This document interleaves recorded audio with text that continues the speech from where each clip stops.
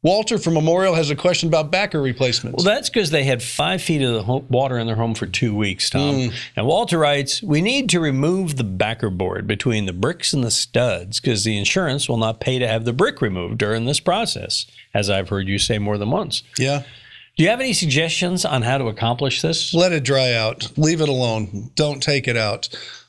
So the insurance company is right. Just let it be. I'm not going to say they're right or wrong. They're just not going to pay for it. I was trying to bait you into saying something good about insurance companies. There. I mean, if we lived in the perfect world, we'd tear the house down and rebuild it.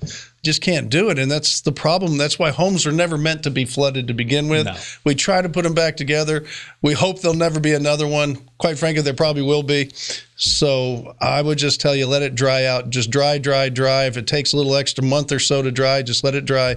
And then go ahead and put your house back together the way we've always talked about with the antibacterial sprays and the pigmented shellacs, and put the house right back together. You have a question? Send it our way at HomeShowRadio.com. Or you can watch more answers here. Be sure and subscribe.